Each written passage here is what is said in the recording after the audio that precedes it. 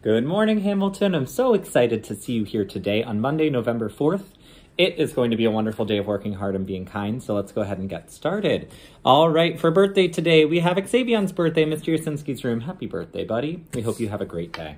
We have a brand new Feed Your Brain word. We're going to be talking about Native Americans and an article of clothing that they wore, that some of them wore, and that is going to be moccasins. So we're going to be learning what moccasins are and building our background knowledge. You might hear the word moccasins in a story that you read one day, and now you'll understand what it is we're talking about whenever you read that story, which will be very helpful. Okay, we have our new core essential of generosity. Making someone's day by giving something away. True generosity comes from the heart, not from obligation, not from feeling like you have to do it. When you give freely and willingly without expecting anything back, you're embodying the spirit of generosity. Let's strive to be generous in our thoughts, deeds, and our interactions with others.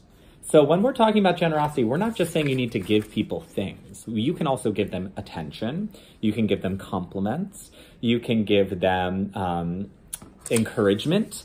You can do something nice for them. Those are all nice ways that we can be generous with what we have to give. All right. We're going to have a wonderful week of working hard and being kind. I know we had a lot of fun things last week.